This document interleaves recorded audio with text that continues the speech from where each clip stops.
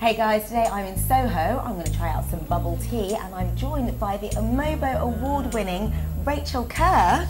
Hello. Hey. How you doing? I'm really well, thank you. Welcome to What's Up. I could be a big bad movie star.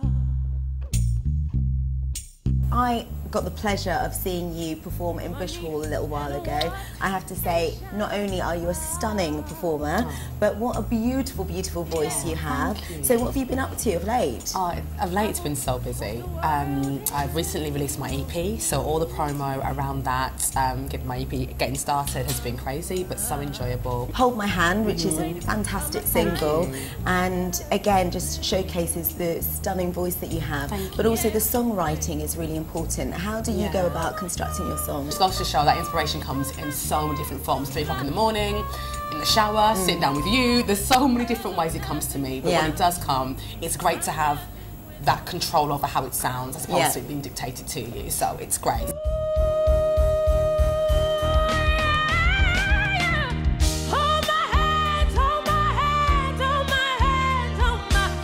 To perform in some high places. You actually went to number 10 Downing Street, met Mr. David Cameron, Prime Minister, and you've also performed for Bill Clinton.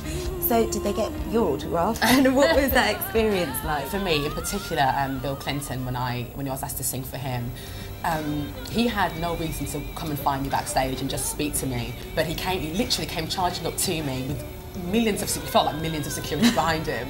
And what have I done? Right, exactly. I was a bit scared.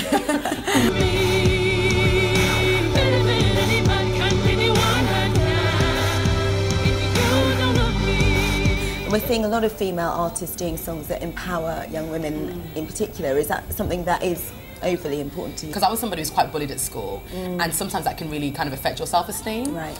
And it got to the point where I was like, you know what? If you don't accept me or you don't love me, I'm done with trying to please you. I will love myself. What the hell has changed? I'm drawing near the end of this unhappy story. But before I go, I need to know. So thank you so much. I reckon you should get involved in some of this bubble tea. Let go. I like it. Oh, I got one of the bubble bits. Yeah. It's nice, right?